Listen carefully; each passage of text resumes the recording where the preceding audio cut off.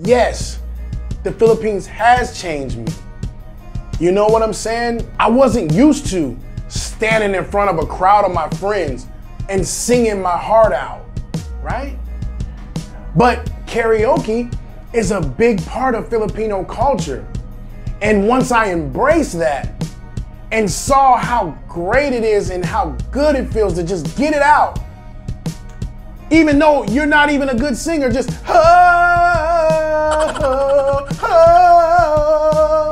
that just felt good right there. You see? Damn! You know what I'm saying?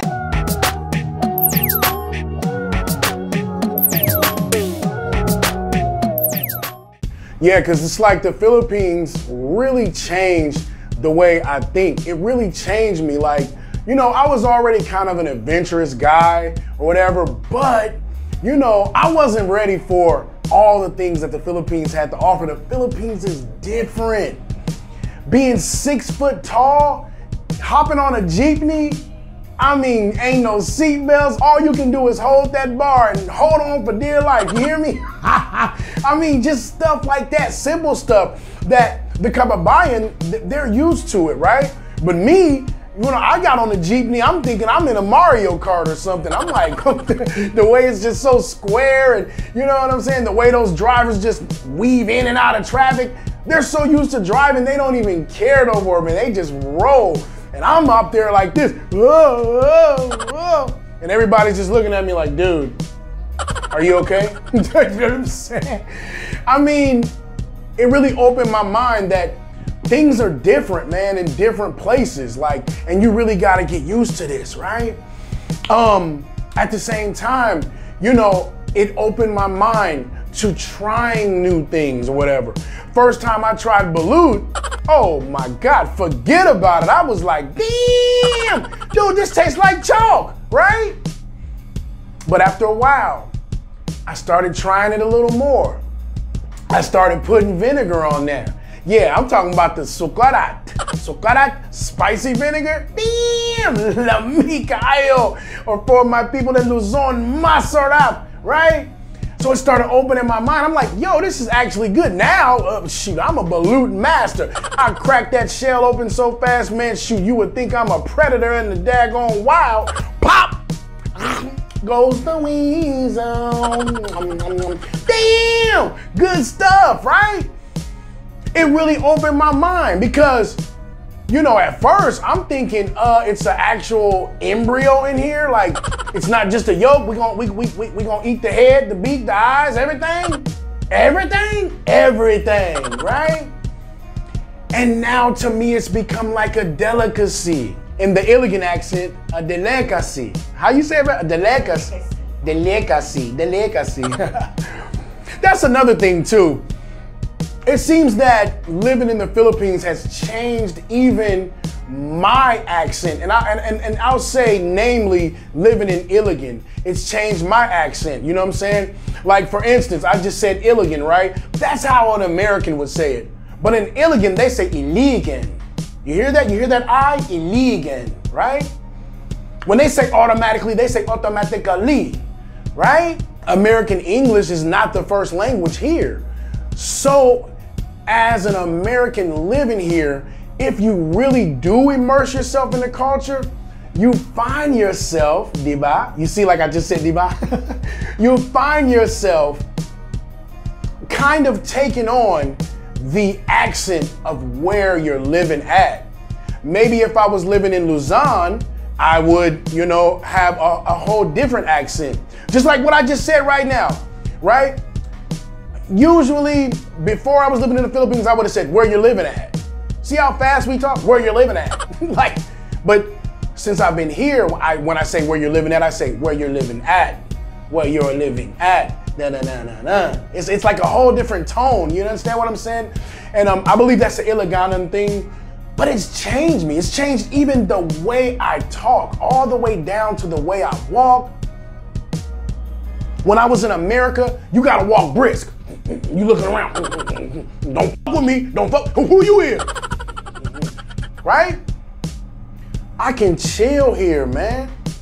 I don't have to be looking behind my shoulder every 5 minutes, wondering if somebody gonna jack me for what I have. I can walk and just chill. My walk now is like, Queenie still says that I walk like a bully, but look at my arms, guys. And when I walk, my arms kind of come out. You guys saw me on the videos or whatever. I kind of walk, kind of like a tough guy, but I've been in the Marine Corps all my life. We had to walk with confidence, Diba. We had to walk with a purpose. So when I walk, she's not used to seeing men walk like that. So she's like, why are your arms out? I'm like, okay, so should I put my arms like this? Okay, I walk like this. Okay, is this better? She's like, no, just walk the regular way. Because she saw that it was unnatural for me to just put my hands to my side and just try to walk like that. You know what I'm saying? That's really how I walk. But if she would have seen me in America, how I walked, oh yeah, I was walking like a bully. I was walking like, don't with me. Don't play with me. And that's the mentality when you're in America, because America is dog eat dog. You gotta be tough. You gotta be aggressive. You gotta be assertive, right? A little bit of that still comes out in my walk, and I don't even mean for it to. That's why a lot of times when Filipino people first see me or first meet me, you know, I get that noise. They go, hello, hello, like that. Like, you know, here comes some kind of villain. And somehow I've managed a way to let them know, yeah, I'm a giant, but I want to be a gentle giant. I want to be a loving giant. I want to be, you know, someone who learns the culture, learns the language. This is the reason why I felt like it was most pertinent upon me out of anybody else that comes here to learn the language and the culture. Because when you see me, I do look kind of menacing. Look at my freaking arms, man. I'm bald-headed, I'm a big guy, I'm 6'1", my stature stands over most people here, right? And when I'm walking down the street, I got a straight face, just like everybody else, right? But my straight face is more like, you know what I'm saying? And they're like, oh shit, what's about to happen now? Because I mean, what is the alternative? Should I just walk around smiling? Hi guys, I'm smiling so that you won't be scared. No, I'm not gonna do that, right? So instead of doing that, what I do is I learn the culture, I learn the language. I come up to them and say, "¿Cómo está po?" Oh man, maayong buntag man, or you know, whatever the greeting might be. I greet them in their language. Right? The other day, I was at the car wash and I wasn't even thinking about it, right? I just came up to, because we got a car wash here in Illigan where you can get food, milkshakes and everything like that.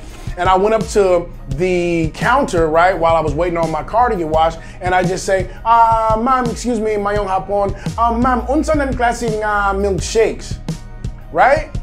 What I just said was, what types of milkshakes do you have? And basically in English, but this is in the Bisaya dialect. I said, unsa ng klaseng milkshake, ma'am? Like that. And the lady next to me, an older lady, right? An elderly lady, you know? She's, Bisaya? Like that. It's like it changed her whole outlook on me. Because when I walked up before, I could immediately see a little bit of tenseness, you know, going to her, you know what I'm saying? But I'm used to that. I didn't pay it any mind, right? And then just, unsa ng klaseng milkshake, ma'am? Oh, sige, isa ka watermelon palihog. Salamat. Bisaya? Oh, ma'am, gamay lang, learning ba? She's just like, and then the rest of the time while I'm sitting there waiting on my stuff, she's just looking at me like, what? Because I took the time. I took the time to learn. And it's changing me for the better. Yes, the Philippines has changed me. You know what I'm saying? I wasn't used to standing in front of a crowd of my friends and singing my heart out, right? But karaoke is a big part of Filipino culture.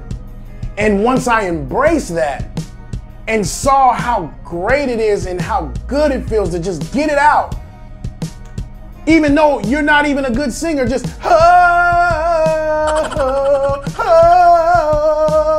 that just felt good right there. You see, damn, you know what I'm saying? It feels good to just let your heart pour out in song, in melody. You understand? Now I see why they like, karaoke so much. I understand it. Before, when I first came here, I looked at them like they was crazy. Like, what they singing for? He can't sing. She can't sing. Why is she singing? But that, my friend, is not the point.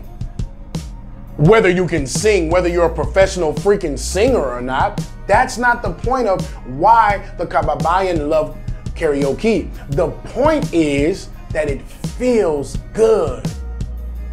Especially if you got you a cold red horse. It feels real good. Next! Let's get serious though. Some serious ways that the Philippines has changed me and Filipino culture has changed me. I learned to accept imperfection, right? What do I mean by that? The Philippines still has a lot to work on. It's a developing country. I refuse to call it a third world country. It's a developing country, right? So they still have a lot to work on. So they have some imperfections, right? And when I first came here, it's, why is this like that? Why is this like that? Why is this? I'm still going off of this American mind frame. And furthermore, a military mind frame. Because I'm not just an American. I'm a military American. So, in our life, perfection means life or death, right? You clean your weapon a certain way. You load your weapon a certain way. You set up your campsite a certain way. When you leave the campsite, there's nothing on the ground. The enemy doesn't even know you were there. This is how Marines think, right? So perfection, Diba, was something that, kept me alive for so many years. Doing things perfect or as close to perfect as possible. When you come to the Philippines, you realize that some places, have a lot of imperfections. And if you're not open-minded, you're gonna complain, you're gonna be pissed, which that was me the first few months, I'll admit. But I learned that guess what? This country is developing and it's building. They're building towards perfection, one step at a time. When I first came here, we didn't have no 5G, internet. We got fiber now, baby. I'm talking to you live, fiber optic, you understand me, crisp and clear, right? That's just in the last 5 years. You understand what I'm saying? So what I'm saying is, and that's just one example, but what I'm saying is, this country is working on it. There are people that you don't understand are behind the scenes working every day to bring this country up. If you do want to consider it a third world country, to bring it up to a second world country, bring it up to a first world country. And I'm going to be right here helping along the way, all the way to the top, guys, all the way to the top. Mabuhay, Philippines, diba? My growth here has been a journey, guys. You don't just spend 39 years in one place, in one particular, mind frame and stuff, and then boom, you just go to a different place and you change automatically. Nah, man, I'm still learning.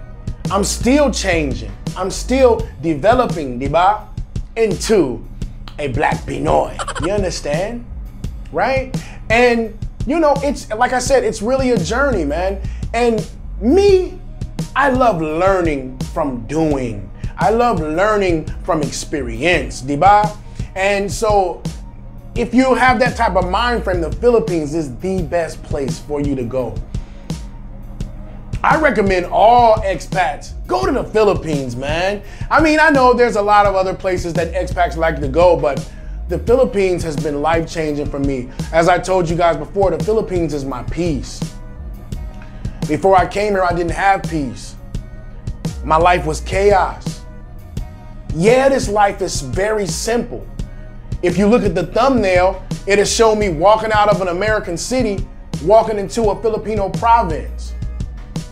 Does the Filipino province look way simpler than the American city? Yes, it does.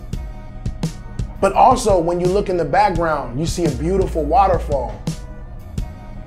Also, when you're chilling there, the sounds that you hear the roosters, you hear the birds, you hear the water, right? Your heart starts to calm down, dude. And you understand you ain't gotta walk around with your fist balled up. Cause I had to. I'm telling y'all where I came from. All I'm saying is this place has been my peace. And I don't never wanna leave, guys. You know, the way the Philippines has changed me is that it's taught me how to enjoy simplicity, simple things, right? As I told you in that one video, right, when we have brownouts and stuff like that, you know, I mean, we put on our candles. I got a couple of downloaded cool videos that I can watch that are already on my phone, and, you know, we make do. But as I told you, when that current comes back on, you hear the whole neighborhood cheer. They're cheering because the current came back on. You know how simple that is, dude? You know, in America, you never have brownout. So you get spoiled. You get used to it. You get accustomed to it. And if there's a brownout, you're calling the power company, everything. You know, hey, what's going on? You're complaining, you're going crazy, right? But here, they're used to it. And then they rejoice when it comes back. It's just something simple, right? The kids make up their own games. They don't have, a lot of the children here don't have a lot of expensive toys. They make up their own games. They play in the rain like they're at a water park. I love the way the Kababayan think, you know? And listen, it's a simple life, but as I said, it's building and it's getting better and better and better. But I hope that the Kababayan always keep that appreciation for simple things. That's why a lot of people tell me, well, if you want her to keep appreciation for simple things, don't bring your Filipina to America because she'll get spoiled rotten. But I don't believe that. I believe it's all in the heart. You can't just put that on all Filipinas. If you take them to America, they're gonna be spoiled and they're gonna be, they're not gonna be the same. Of course it's gonna change them a little bit, but depending on how their spirit is and depending on how their heart is, they're not gonna change for the worst. That's what I'm hoping for the Filipino people, because this country is constantly changing. It's constantly developing. I still want the Filipino people to keep that good, simplistic, humble, happy, you know, non-snobbish mind frame. Because these are the things that I had to reverse in my mind frame to be a better person. Diba? Oh, okay. Did y'all just hear that rooster? That's what I'm talking about, man. Like, you hear everything here, dude. Hey, listen, guys, much love to you guys, man. I want you to like, comment, subscribe, do all that shit. I'm outie!